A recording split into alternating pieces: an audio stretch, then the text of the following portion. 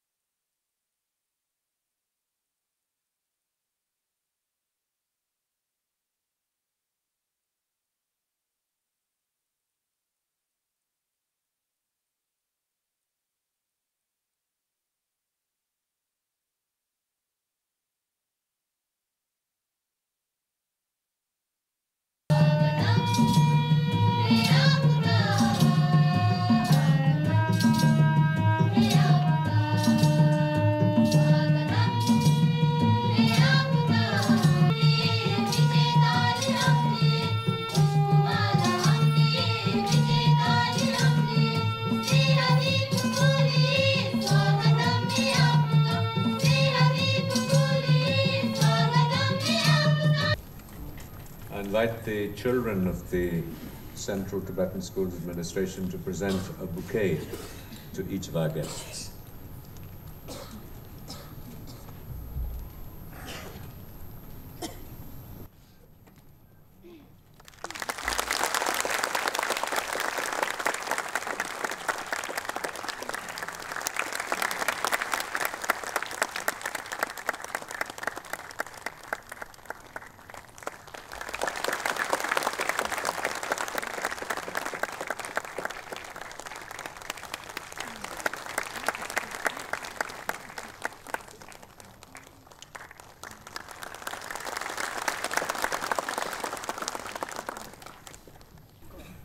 If I may now invite Mr. Apurva Chandra, Chairman of the Central Tibetan Schools Administration, to make a formal welcome.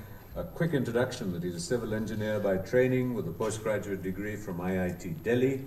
And at the HRD, amongst his many responsibilities, are looking at the operation of the central schools and the Navodaya schools, as well as examination systems, open schoolings, and a whole range of responsibilities. Namaskar, Tashi Dilik, and good afternoon. It's a matter of great privilege for us in the Central Tibetan Schools Administration to have with us His Holiness, the Dalai Lama, to bless this gathering and our organization. His Holiness is not only the spiritual and temporal head of Tibetans, but also an apostle of peace and harmony, who has enriched this world with his teachings and thoughts. CTSA came into existence in 1960 through a dialogue between His Holiness and Pandit Jawaharlal Nehru, who visualized the need for modern education in Tibetan children in India. In fact, His Holiness's predecessor, the 13th Dalai Lama, when he visited different countries in the world, he realized the necessity of modern education. And that time in 1915, he took the step of sending Tibetan children to England and other countries to learn modern technologies. His Holiness Dalai Lama, when he came to India in 1959, realized, like Pandit Jawaharlal Nehru, that schools will be the modern temples. And he laid more emphasis on setting up schools than on monasteries. And we, the CTSA, as well as the Tibetan children, owe their learning and their grounding in this modern world to his foresight. We welcome you, sir.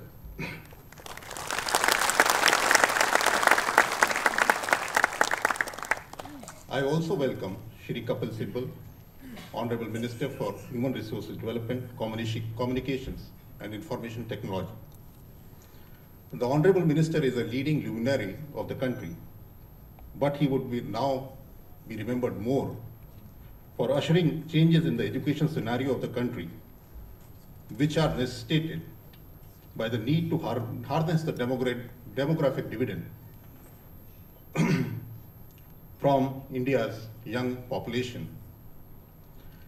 The implementation of the Right to Education Act, the continuous and comprehensive evaluation scheme, the new mission and emphasis on teachers' education and training, and now the recently launched National Vocational Education Qualification Framework are transformational in nature, which will be a rich dividends for the country for several years. I welcome you, sir, on behalf of this gathering.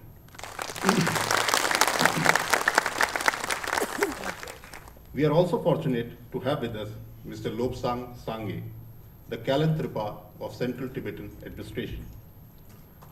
His leadership has provided a young face for the Tibetan community and signifies the rise of youth power. We are also proud to showcase him as a product of our schools. He graduated from the Central Tibetan School, Darjeeling.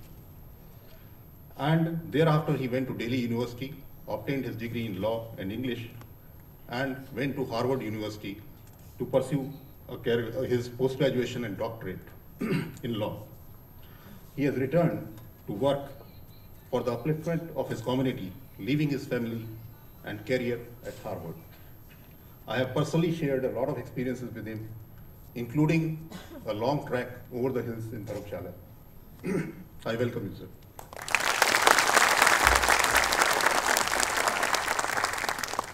We are also fortunate to have with us Mrs. Anshu Vesh, Secretary, Department of School Education, and Shri Ashok Thakur, Secretary, Department of Higher Education, who with their tireless efforts are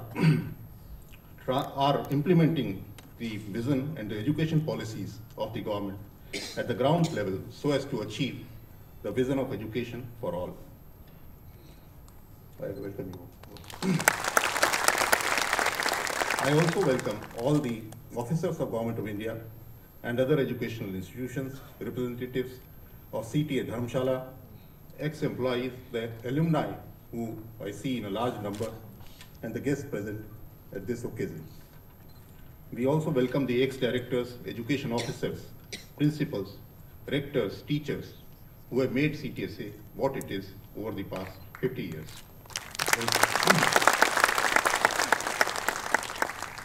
The CTSA made a small beginning in 1950 with 50 students when the first CTSA school, 1960, sorry, when the first CTSA school was established at Mussoorie. Thereafter, the school at Shimla, Darjeeling, Dalhousie, and others followed. The student strength has increased from 50 in 1960 to 8,760 now in 2012. There are 783 teaching and non-teaching employees on the rolls of CTSA. A large number of alumni have passed out from these schools and are doing us proud in society. The CTSA was established as a separate entity so that it can provide modern education to Tibetan children living in India while preserving and promoting their language and rich cultural heritage. The CTSA schools are affiliated to CBSE and equipped with all modern educational tools like computers, video conferencing equipment, resource centers, etc. The schools also have spiritual teachers and Tibetan music and dance teachers to impart Tibetan culture and folk dance and songs to the children. Co-curricular activities form an important part of these schools. The traditional classroom teaching has been replaced by activity-based learning. These schools, which if you witness the exhibition outside, were not in a very good state till the 80s and 90s. But since 2000, the Government of India has made available planned funding for the CTSA. And thereafter, as you can witness in the exhibition, the quality of school buildings has improved considerably. During a function to celebrate the Golden Jubilee of CTSA Darjeeling, the Kalan Tripa was remembering the quality of food served in the school when he was at school. And unfortunately, the quality of food had not improved much. But over the past 3-4 months, we have taken a decision and we have doubled the mess allowance in all the CTSs, more than double this mess allowance, and we hope that the quality of food would improve, would have improved in the schools by now. The suggestion of CT administration for increasing the border seats and intake of Indian students from border areas has also been accepted by the government. While we celebrate 50 years of CTSA, we must also work hard in rejuvenating this institution, as the number of students in CTSA schools has been showing a declining trend over the last 20 years. The peak of about 10,500 students was achieved in 1990, and now it is about 8,750. This may be due to improved availability of educational facilities outside the CTSA system, or the integration of Tibetan population with the Indian population over the years. I would end with a quotation of His Holiness the Dalai Lama. When educating the minds of our youth, we must not forget to educate their hearts. I hope that CTSA has succeeded in both over the past 50 years. Thank you.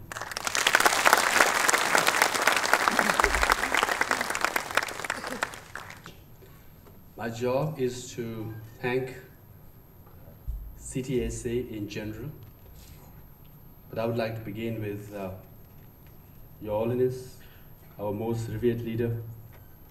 As per your vision, guidance, we have established the Tibetan community in exile, comparatively one of the most successful ones.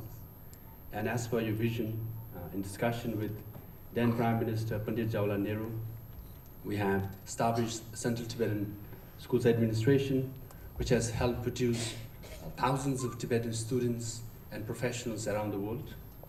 I would like to acknowledge Honorable Kapil Sibalji, honored to have met you a few weeks ago, and honored to acknowledge as Harvard Law School alum as well. And under your leadership, as Apurva Chandraji mentioned, a lot of innovation has been initiated, which will have a very productive impact for the education system in India. And as per your vision, the Indian institutes will be one of the most esteemed and successful ones and recognized by countries around the world. I would also like to acknowledge Ashok Thakurji and Anshul Bansji for being here, for lending your kind support to the CTSA's program today. And under your leadership, you have been very successful as well. And I would like to acknowledge by saying my friend, Apurva Chandraji, Joint Secretary, as well as the Chairman of CTSA, with whom, of course, we trek the mountains of Dharamsala, and looking forward to trekking the mountains of Tibet one day. And I know you walk 5 kilometers a day, and given your fitness, I'm sure you can walk and hopefully I can catch up with you in days and years to come. And under your leadership, yes, CTSA has made giant leaps forward. As you heard me, not complaining about the food condition we had in school, that normally we say during our school days, we just get dal and bhat every day for dinner for 10 years that I have eaten. It was not a complaint, but I was trying to showcase that despite the condition generously provided by the Indian government, we remain eternally grateful, and whatever we got, we took it with respect and appreciation to the government of India and people of India. And with that kind of condition, we worked very hard and made our ways to Delhi University, myself, and to Harvard Law School, where I spent the last 16 years. And upon the election last year, I felt it's a great privilege and honor to return to India to serve His Holiness Dalai Lama and Tibetan people. So we take great pride wherever we go, that we say that under the Ministry of Human Resources, despite the conditions of our school, despite the food, we remain eternally grateful and appreciative, and it's the hard work that counts. In that sense, we always mention that we are extremely grateful to the government and people of India.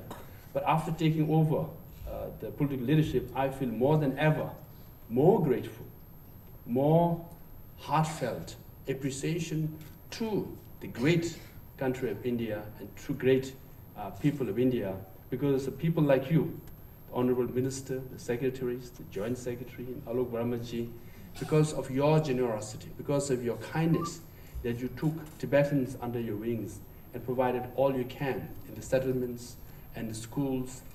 In that sense, my job is to thank you. CTSA's job, in one sense, is easy because I just have to say thank you. On the other hand, it's very difficult because we cannot thank enough the government and people of India. Especially, I want to thank the staff members of CTSA.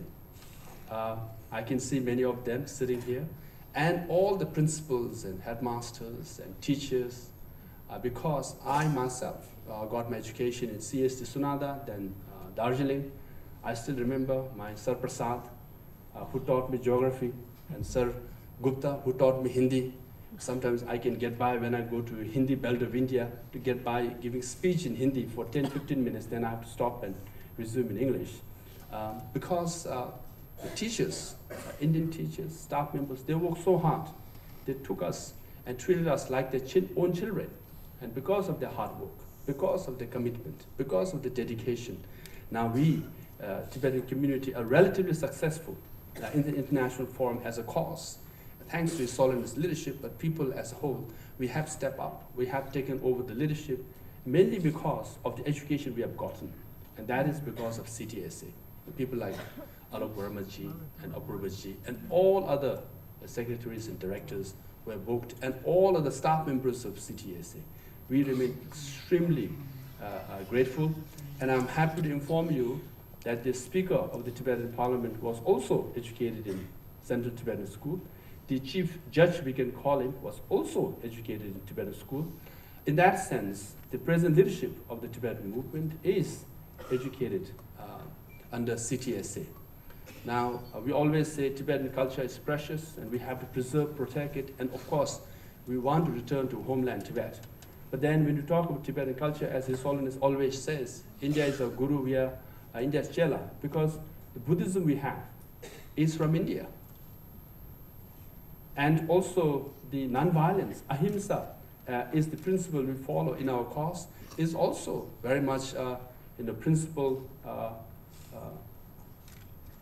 advocated by Bapuji, Mahatma Gandhiji. And then the democracy now, the Tibetan administration have, we are borrowed from the pages of Indian constitution and Indian democracy. In that sense, actually, Tibetan cause is made in India, and the Tibetan leaders are also made in India. In that sense, the success of the Tibetan cause is the success of India, and if we fail, it might be ruined together. So with all the education we have gotten and the kindness and the love the CTSA teachers, staff members, all have shown to us, it has made imprints in our life, and we will move forward. In this life, the education that we have gotten, the 2 feet that we are standing are of India and Indian people. So extremely grateful to the great country of India and people of India. And thank you, CTSA. And I'm proud to say all the students, Tibetan students who graduated from CTSA will feel the same when we say Jai Bharat, Jai Tibet. Thank you. May I invite Mr. Sybil with a few lines of his own poem that resonates with us. I seek to turn the tide, to swim across the other side. Impel me in your domain. Equations won't then be the same.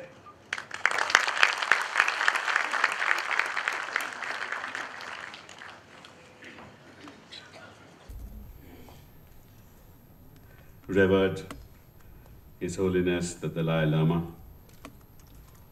Honorable Kalon Tripa, Central Tibetan Administration, Dr. Lobsang Sanghaiji, Srimati Anshu Vaish, Secretary, School Education and Literacy, Shri Apurva Chandra, Joint Secretary and Chairman of the Central Tibetan Schools Administration, distinguished guests and dignitaries, teachers, administrative officials of CTSA, above all, students, media persons, ladies and gentlemen. It is indeed a proud moment for me to be in your midst today on the joyous occasion of the Golden Jubilee celebrations of one of the unique educational institutions in post-independent India, the Central Tibetan Schools Administration, CTSA in short. The CTSA is an institution born out of the vision of two great visionaries of all times, Pandit Jawaharlal Nehru and His Holiness the Dalai Lama. CTSA is a unique institution in the sense that it is not only transnational in character, but that it is engaged in the preservation and development of Tibetan history and culture. Your Holiness, your presence here today gives us inspiration and hope for the future, a future filled with peace and compassion. Thank you very much.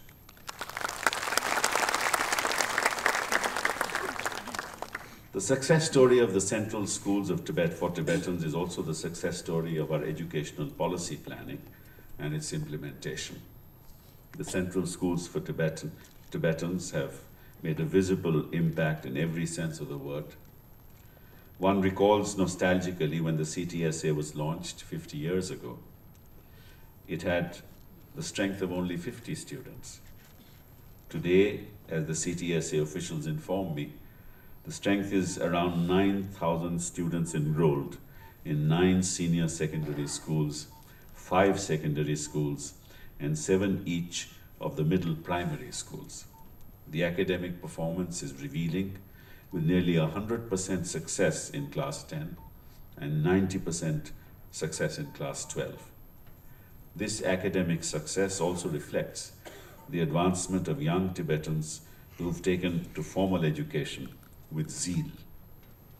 And the alumni of CTSA have created a niche for themselves in all spheres of life.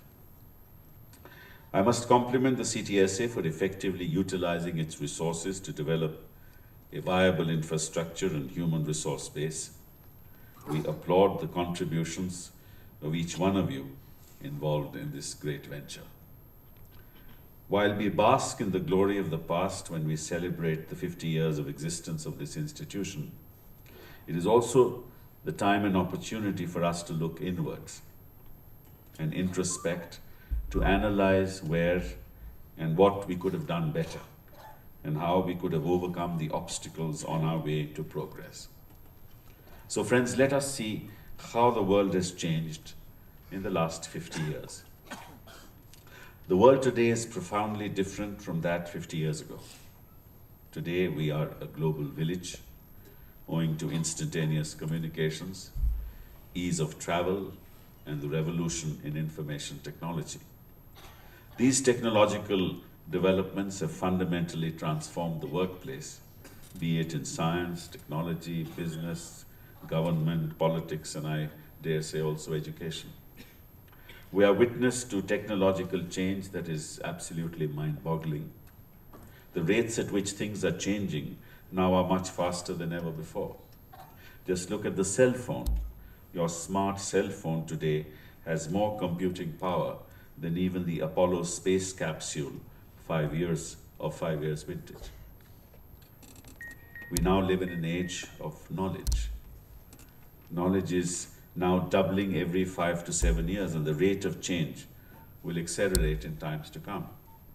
This self-propelling technological progress, unlike even 50 years ago, is altering the essential daily tools we need in our work life. Also, not everyone learns most effectively in the same way. And yet, in the face of all this evidence, we've hitherto relied mostly, perhaps entirely, on passive learning. Students listen to lectures or read on their own, and then get evaluated on the basis of their ability to demonstrate their mastery over content. They weren't asked to actively use the knowledge they had acquired. But this is now changing. As we push forward with the digital transformation of education, it's worth taking a look at just how greatly technology can impact teaching and learning, and what's at stake, not just for our students, but our society as a whole. Thus, we need to be predicting the impact of technology on work, life, and hence education needs over longer stretches of time. For as Douglas Adams once observed, the best way to predict the future is to build it. And this is exactly what we together should be doing. So let us attempt to peer into the future to ascertain what skills will be important 10 to 20 years from now, when today's toddlers, the millennials, will enter the education arena and the workforce. Education, we all recognize, will then be more about how to process and use information and less about imparting it. This is a consequence of both the proliferation of knowledge and how much of it any student can truly absorb, and changes in technology. New technologies will profoundly alter the way knowledge is conveyed. Electronic readers will allow textbooks to be constantly revised and to incorporate audio and visual content. Think of a music text in which you can hear pieces of music as you read, or a history text in which you can see film clips about what you're reading. But there are even more profound changes in the offering. In our time, teachers had to prepare materials for their lectures and for their classes. Then it became clear that it would be a better system if textbooks were written by just a few of the most able experts. This will free teachers from preparing the lectures, as they will have inbuilt stepwise electronic audio-visual lecture materials. Similarly, it makes sense for students to watch video of the clearest science teacher, or biology students to touch, spin, and explore the structure of a molecule while they watch the Hadron experiment, as students read about the Higgs boson, or the most lucid analyst of Tibetan history and culture. This will enable teachers to spend less class time reviewing the basics and more time exploring advanced concepts and promoting critical thinking by leading thought-provoking discussions with students, not to mention the material will be much better presented. There's also a collateral benefit to engagement with students who are more deeply engaged in what they are learning, leading to better performance. Also, technology will help students to satiate their thirst for connections between what they are learning in the classroom and how, and what they see happening in the real world. Thus, technology is accomplishing the very real task of connecting the learners more closely to their coursework, to their teachers, and to their classmates, and completes their homework assignments, all in a digital environment. Bringing technology into the classroom will help them to draw these parallels and keep them interested in what they are learning. It also would provide options for students with different learning styles. Active learning classrooms which cluster students at furniture that can be arranged and rearranged and integrated with technology. That will enable teachers to interact more meaningfully with their students through the collection and analysis of performance data, making the classroom truly smarter. This will enable teachers to assess where the students are strong and where they are weak, how they learn best, and use this data to create personalized pathways to help students build their knowledge and skills.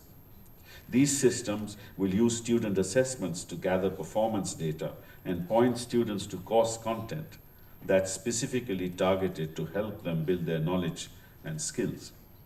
Such formative assessment programs will help provide insights directly to teachers, allowing them to more efficiently personalize their instruction for every student in the classroom.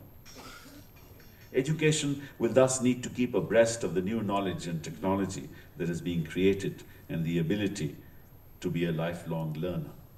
This factor is driving curriculum changes and that requires students to acquire multi- and transdisciplinary skill sets. The general perception amongst most parents about the quality of present-day school education is that while the content may have enlarged, the quality of education has declined. My own view is that it is their concept of education that has remained static. The level of competition today is not local, but global.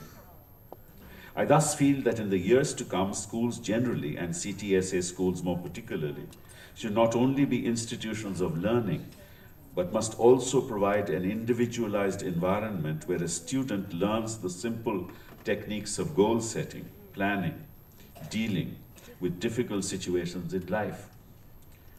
In short, life skills must become a central focus of educational efforts. Thus, in the present-day context, it is not enough for teachers to merely give information and knowledge to students. This is, of course, basic, but more than information and knowledge, human beings need wisdom. And you have here in the Dalai Lama, His Excellency, the epitome of wisdom. They need character. You have in the Dalai Lama a person who epitomizes character.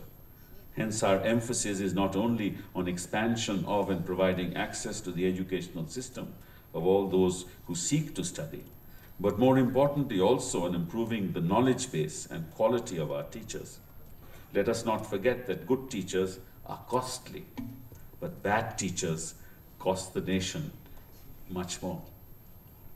CTSA schools should thus strive to provide a challenging and enabling environment for children in and outside the classroom. I have to say that I have a personal affinity towards young Tibetans because a large number of them live in my constituency and I interact with them ever so often. And I quite understand the troubles and tribulations that they have to be confronted with in their life ahead. And I can only say this, that as long as they follow compassion, tolerance, and that's what this nation is all about. India is the cultural cosmos of the world, in the sense as it epitomizes what we call tolerance and compassion. This is a country which encompasses and embraces. It's a country that brings within its fold all the different hues of the world. It is a country which is central to humanity. It is the universality of India that is most important. And it is here that we embrace our Tibetan friends who are living here with us. CTSA's performance over the last 50 years has been commendable. But let us not bask in our past glory. We need to strive, work and achieve even more, that in time to come, CTSA institutions are envy and are admired for others to emulate. Jai Hind. A vision that makes one feel that it would be wonderful to be young again and a student again. I may invite His Holiness the Dalai Lama to say more, hopefully, than a few words. He is often described sort of Tibetans as gurus and the Indians as chelas, but I think surely there has been a reversal of that role, and I think we chelas of His Holiness look towards our gurus' wisdom and insights.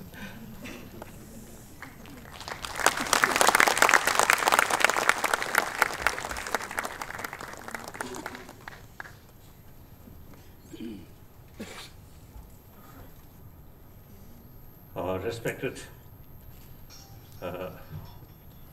senior brothers and sisters, and of course, the brothers, sisters. Firstly, whenever I talk, I always consider I'm talking to another human being.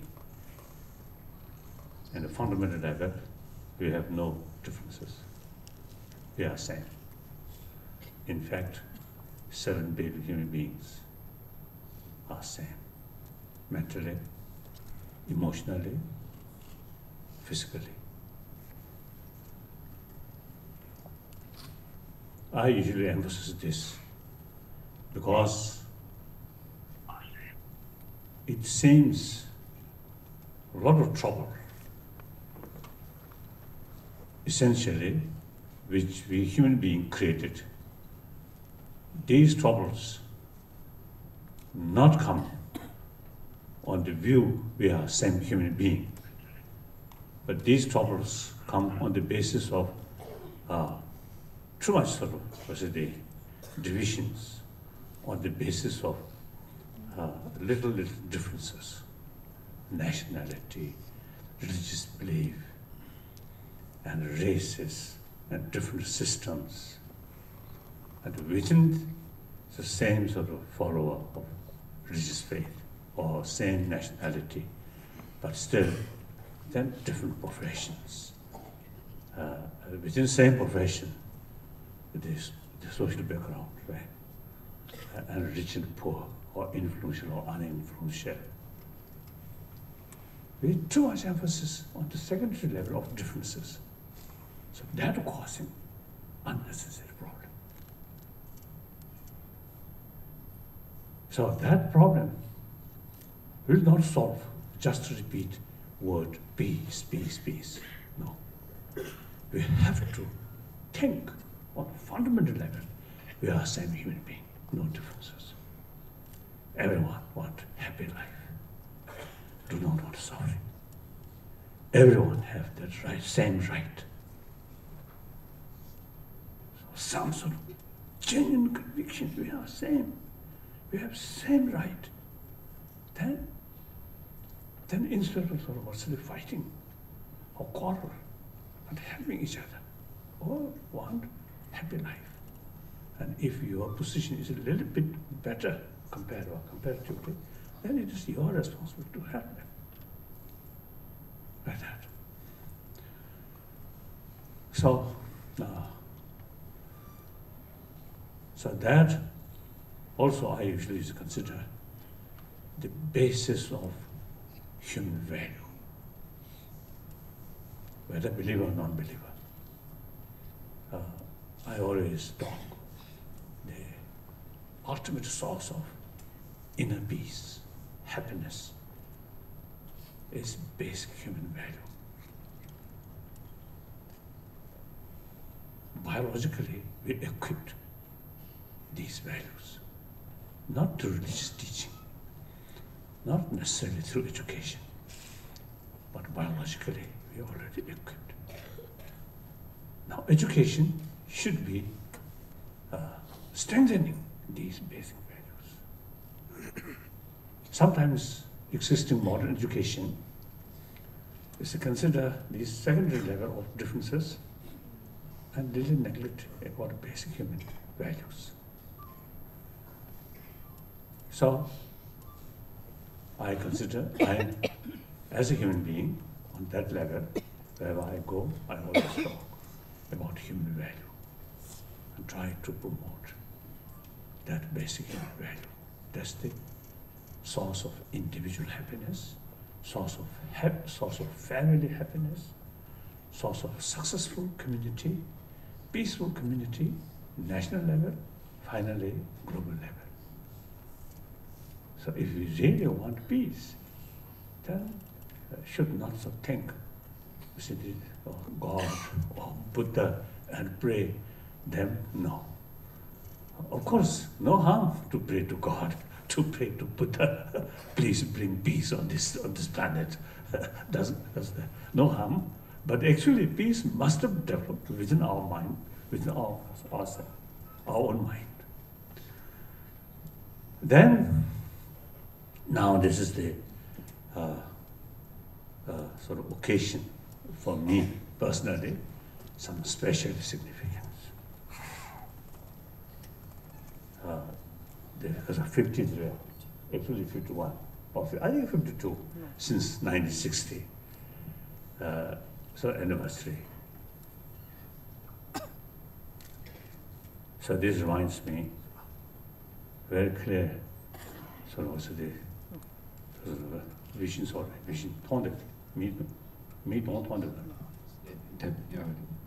That appears to my mind. Jawaharlal Nehru's face in office, in his residence, Tin Murtin somewhere, Tin Murtin, without hat, so very shining. Because a hat, very nice person, very nice person. And often you see making joke. So I reached India as a political asylum, April 1959. Then, of course, we are very much concerned about rehabilitation, about several thousand, I think around 70,000, 80,000 refugees at that time. Meantime, we seriously thinking the establishment of education today, school or education sort of facilities. Then Pandit Nehru, of course, he himself, very much educated person, highly educated person, and very experienced person. And the Tibetan case, he personally, you see, showing sort of deep sort of interest, deep concern. I think I want to share this one story. 1954, I was in Peking. The Chinese sort of Congress, first Congress meeting. So I was one of the delegation member from Tibet. So at that time, Pandit Nehru came to Peking. So one day, on official dinner, offered by Chinese Prime Minister Zhou Enlai, very smart. Of course, very smart, but the way his eyes looks also sometimes creates suspicion. Too much clever, if I like that.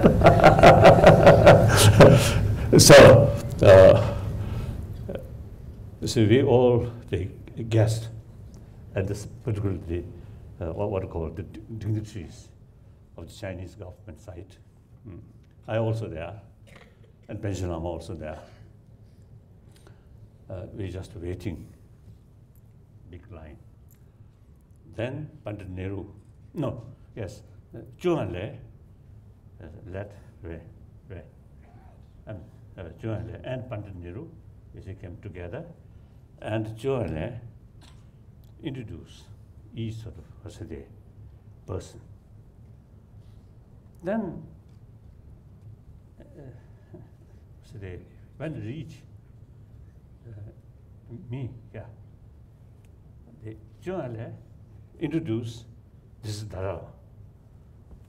Then Pandit Nehru actually become something like motionless.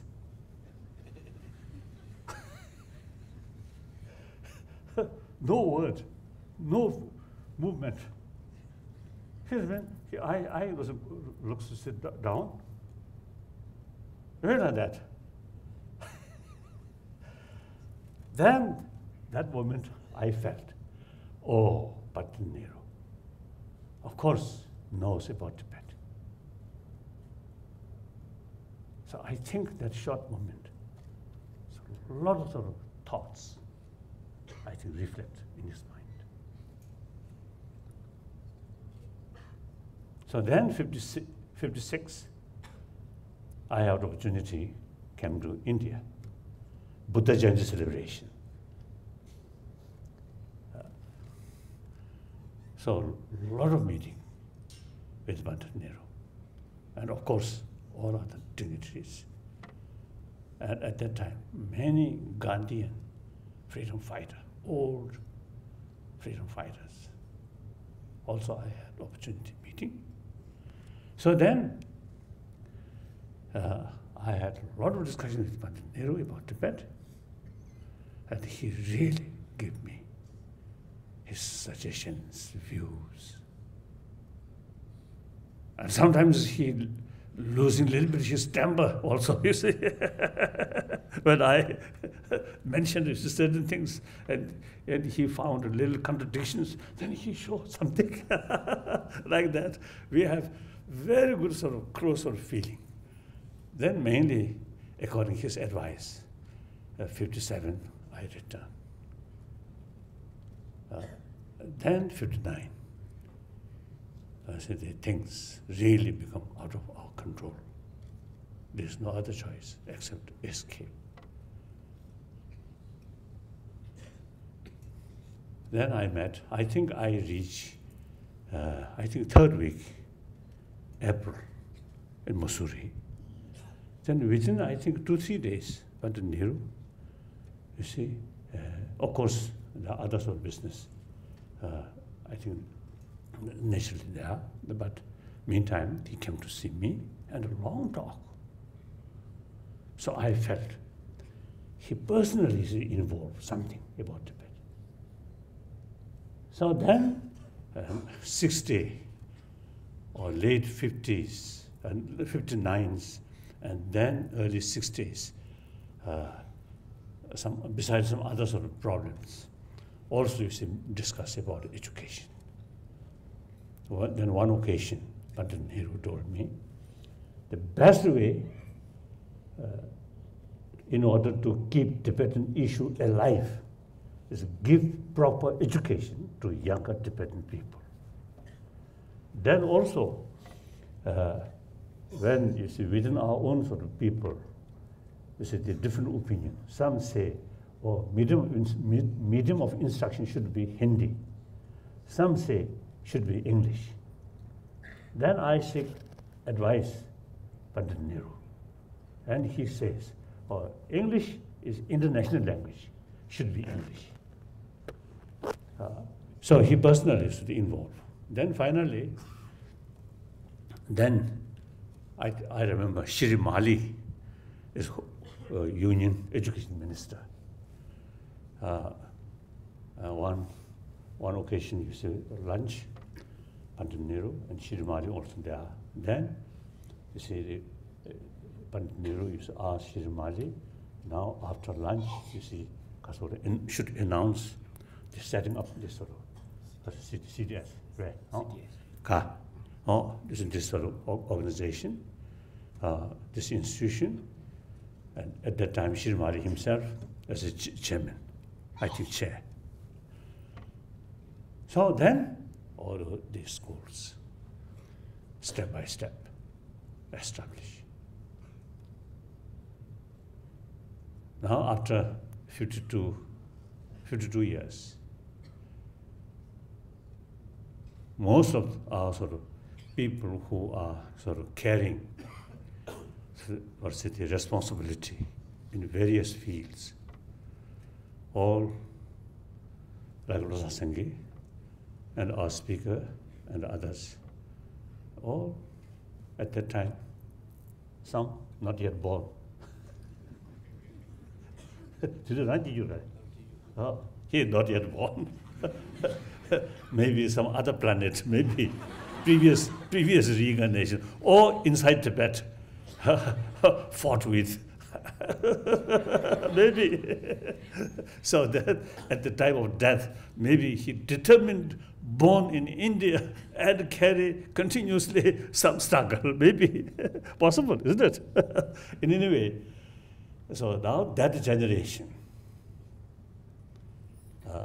now take full responsibility in various fields. So that's why I develop full confidence. Now time come, I should retire. And not only myself retired, but nearly 4th century old Tibetan tradition, Dalai Lama institution automatically, you see, carry the responsibility because of temporal as well as spirituality. So that now ended. Not due to certain pressure, but voluntarily, happily, proudly ended. Because, as I mentioned earlier, I had full sort of confidence. Now our younger generation, who educated this country, they can carry all responsibility. Now regarding modern education, and regarding, I think, education, I think 7th centuries, 8th centuries, 9th centuries, and then continuously, I think, several centuries. Sometimes Tibetan emperor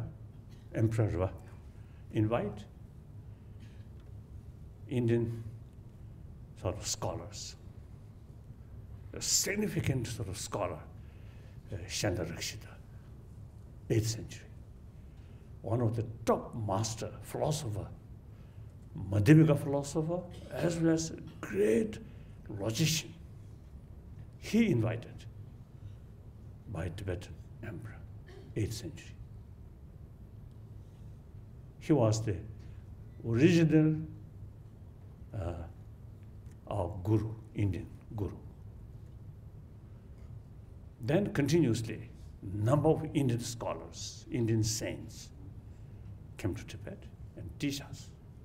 And also young Tibetan went to India, study first language. I think first not only language, but because of climatized. So Tibetan very much afraid Indian heat. Already at that time also. So they reach in some sort of area, then gradually you see come to plain, like that, through a lot of hardship. But through that way, one Tibetan scholar, he mentioned, I often used to mentioning, he mentioned Tibet, land of snow. So nature color of snow is white, bright. But he mentioned, till light come from India, that land of snow still dark. Only light come from India reach Tibet. Then it become bright. It is true, very true. Although we already have a close link with Chinese emperor, even marriage there, since 7th century. But as far as knowledge is concerned, particularly Buddhist sort of knowledge, Buddhist philosophy, Buddhist concept is concerned, Buddhist logic is concerned, they say the Tibetan emperor prefer bring directly from India.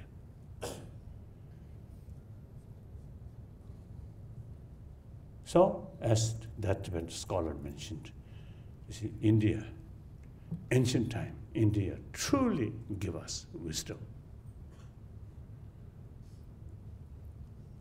So myself,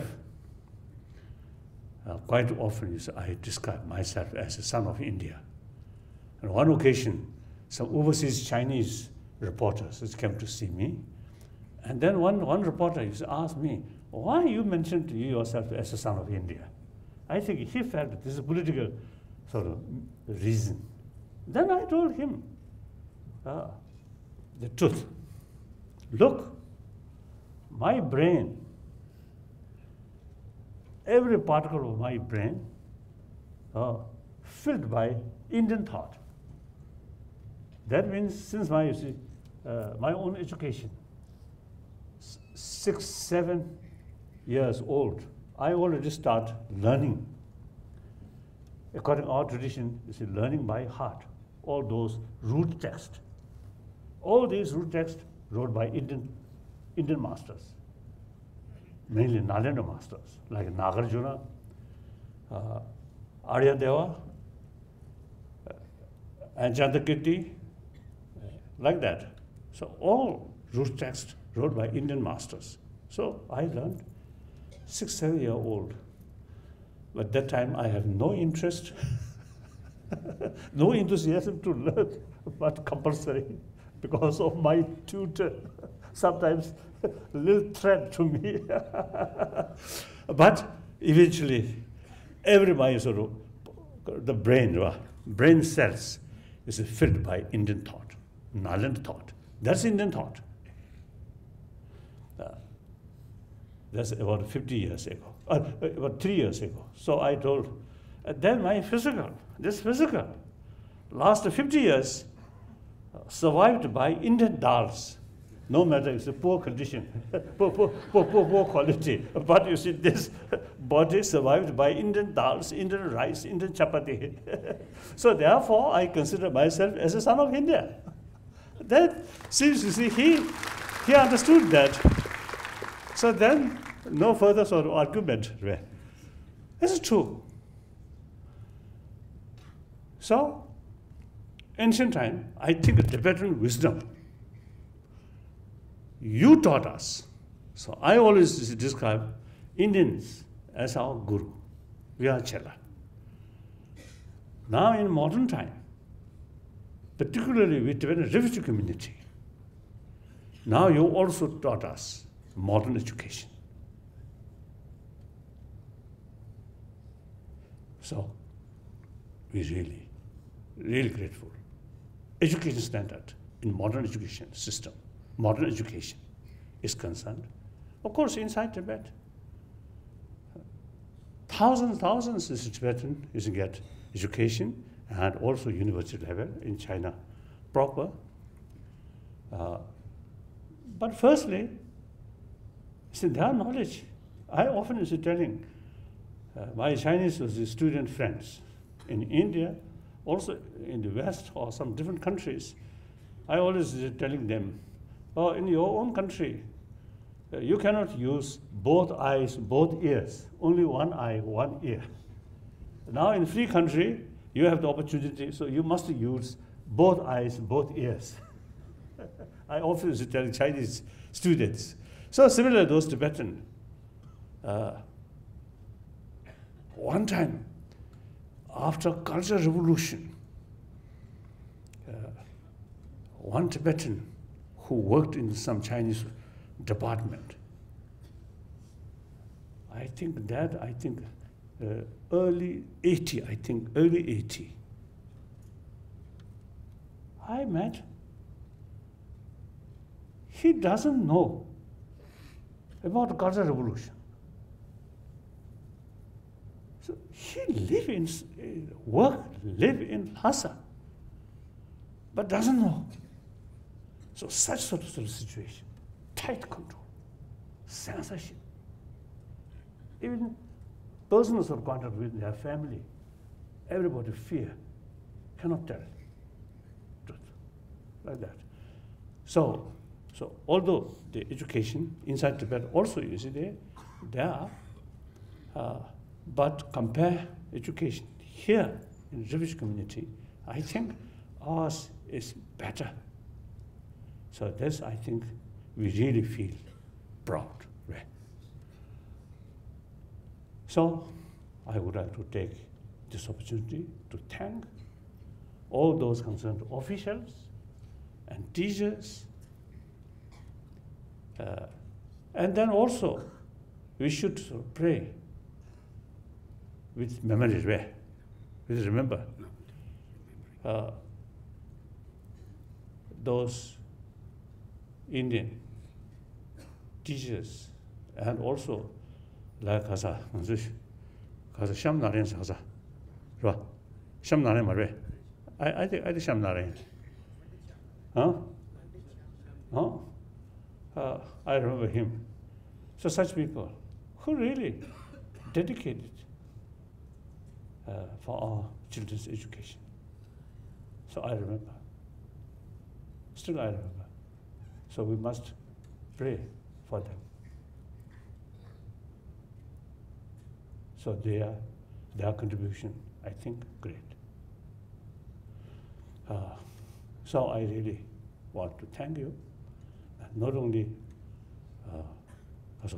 on behalf of myself, but also I think I can thank to you, to all those concerned people, on behalf of Tibetan refugee community, then indirectly on behalf of 6 million Tibetan people. I think I can, so I can express my deep thanks.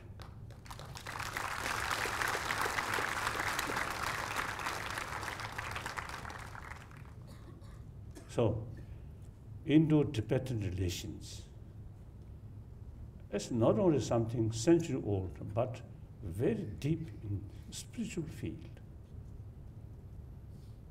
Not just economic reasons or political reasons or some other reasons, but relation between Chela and Guru. So this relation in future also will remain forever. Thank you.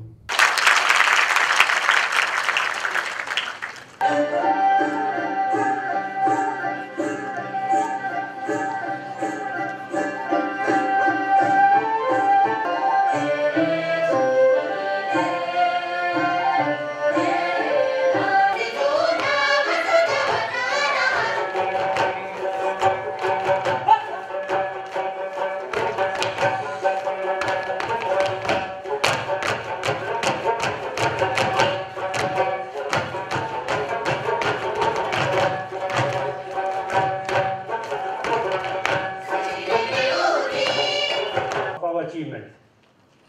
Last but not the least,